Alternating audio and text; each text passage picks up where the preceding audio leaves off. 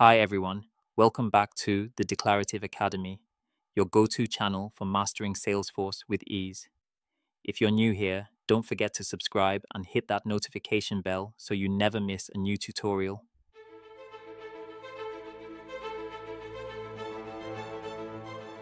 In today's session, we're diving into Identify Campaign Members, a key module that helps you understand who can be added to campaigns, how to add them, and how to track their engagement.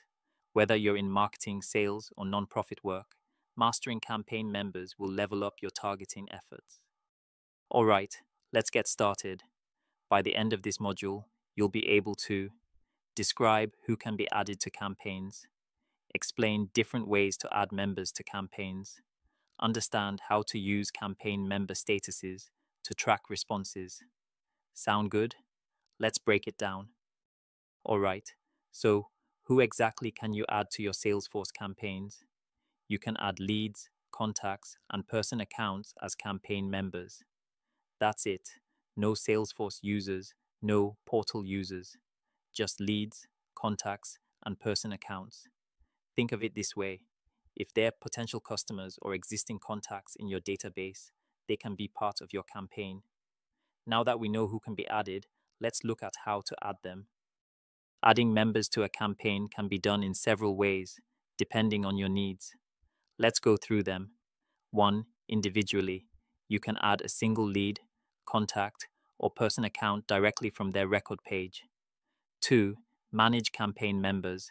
From the campaign members related list, select Manage campaign members to add multiple people at once. 3. List views and reports. If you are working with a list of leads or contacts, you can add them directly from a list view or report. 4. Accounts and related lists. You can also add contacts from an account by clicking Add Contacts within the campaign members related list. 5. Data Import Wizard. For bulk imports, use the Data Import Wizard to bring in large lists of leads, contacts, or person accounts. These methods give you flexibility based on your workflow. Use what fits best. Once members are in your campaign, you'll want to track their engagement. That's where campaign member statuses come in. Each campaign type should have a predefined set of statuses. Let's look at a few examples. Email campaigns. Common statuses include sent, responded, purchased, and did not purchase. Product demos. You might track statuses like invited, accepted, declined, and attended. Best practice. Use consistent statuses across similar campaigns. This keeps reporting clean and comparable.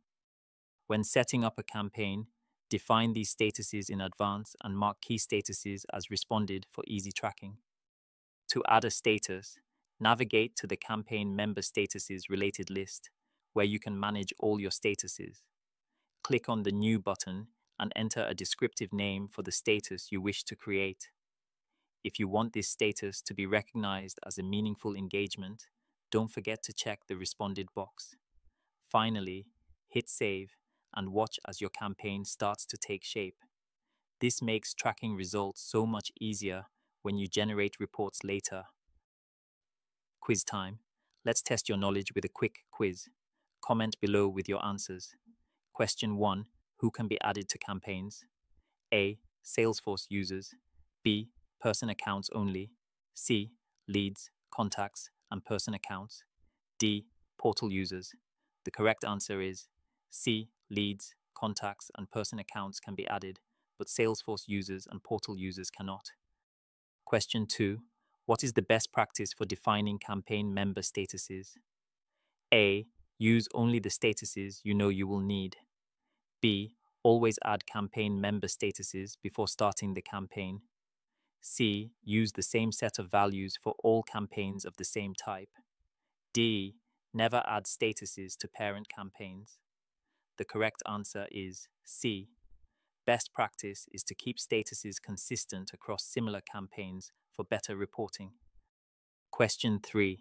How many campaign member statuses can count as a response? A.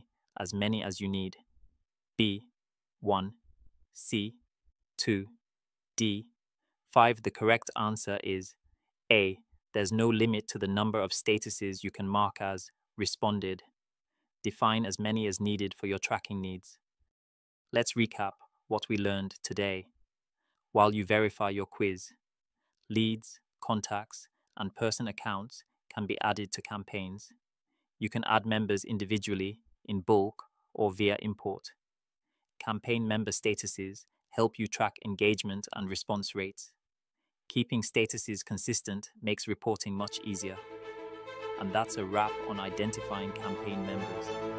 If this video helped you out, give it a thumbs up. And if you haven't already, subscribe for more Salesforce tips. Let me know in the comments which campaign features you'd like to see next. Thanks for watching, and I'll see you in the next one.